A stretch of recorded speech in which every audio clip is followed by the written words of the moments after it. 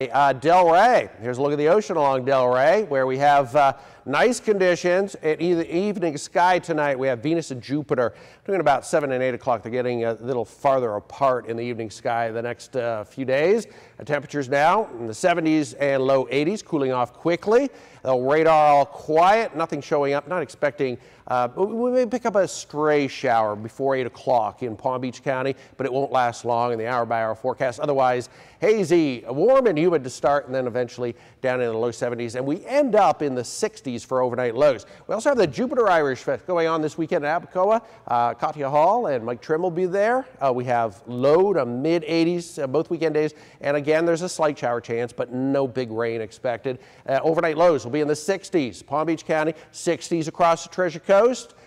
Coolest weather will be around the northern Treasure Coast, Vero down through Port St. Lucie. Also, Okeechobee 65, 66 overnight in Belle Glade. This is the time change weekend. Daylight saving time kicks in. Clocks add 1 hour Saturday night, early Sunday morning. Here comes the first front. It fizzles out. Really doesn't offer up any kind of cooler weather. And we warm up. Sunday, mid 80s. Monday, high 80s and low 90s.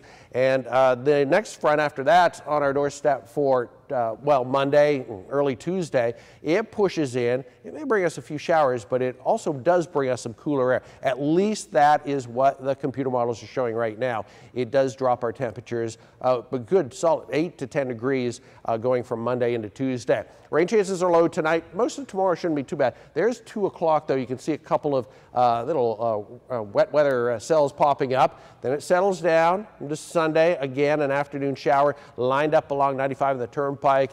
It doesn't last long, and then it fizzles out. We need more rain, and our best chance will be next week. A small craft advisory for boaters. Watch out, there will be a rip current risk around too. Overall, though, a great beach weekend. 60s overnight. Tomorrow we warm up to 83. Gotta throw in that shower icon, but a lot of sunshine and very nice weather for Saturday and for Sunday, where we have 84, 88. It's hot, it's humid on Monday, feeling like summer. And then, as I said, we drop it a solid 10 degrees on Tuesday and in through at least the second half of next week. We warm up as we get into about 7 days from now.